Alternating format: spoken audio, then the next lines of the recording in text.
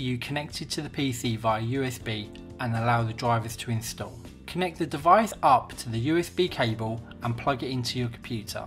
You should now see Windows attempting to install the drivers for the device.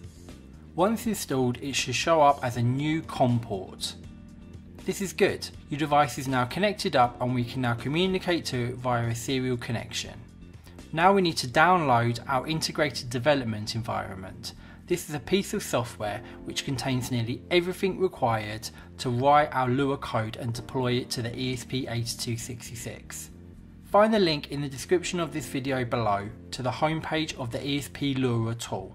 Scroll down and select the download link. Once downloaded, you should now have a zip file containing your IDE.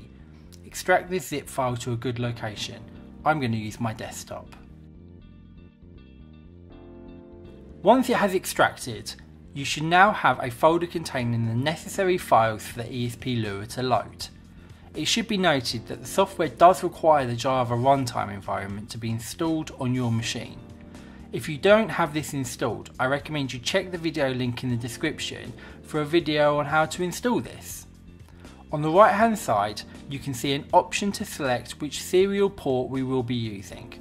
Once the correct one is selected, let's now click the connect button. By pressing the reset button on your NodeMCU module, it should display the boot up message from the NodeMCU. Congratulations, your NodeMCU is now talking to the IDE. Let's upgrade the NodeMCU firmware to the latest version.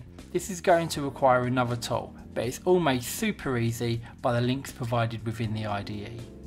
From the links menu at the top of the application, select the NodeMCU Download Latest Firmware. Make sure you select the option which is not the development version. We want to ensure we're running the most stable version available.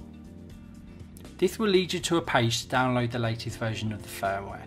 Save the bin file to your computer. Now, back in the app, let's select the links option once more.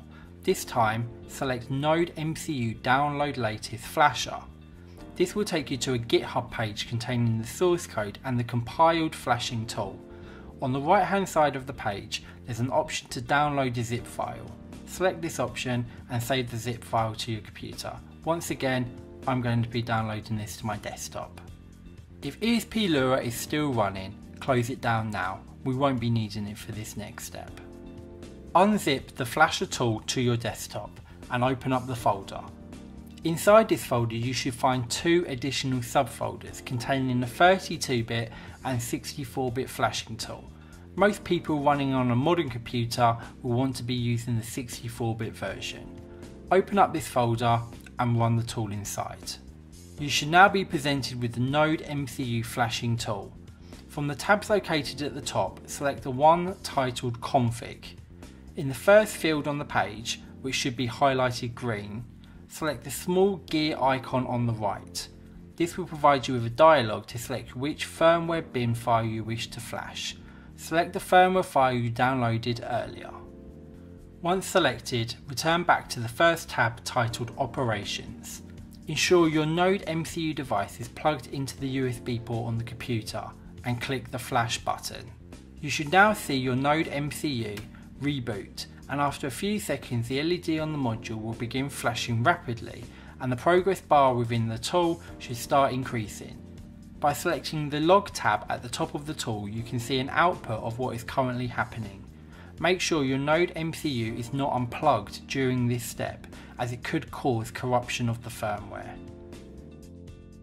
Once a green tick at the bottom of the tool appears and the NodeMCU LED is no longer flashing rapidly, your firmware has been successfully upgraded to the latest version. Let's close down the Flasher app and open ESP Lua in the same way we did before. Select the correct COM port and click Connect. Restart your device by pressing the reset button on the NodeMCU.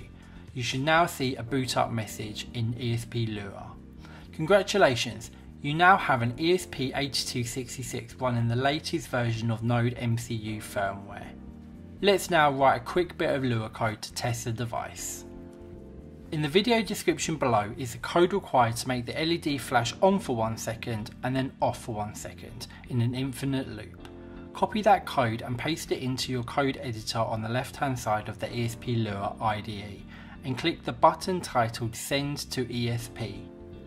You should see the serial monitor on the IDE is writing out the code and sending it to the ESP module. You should now see the LED, which is connected to pin 0, start flashing.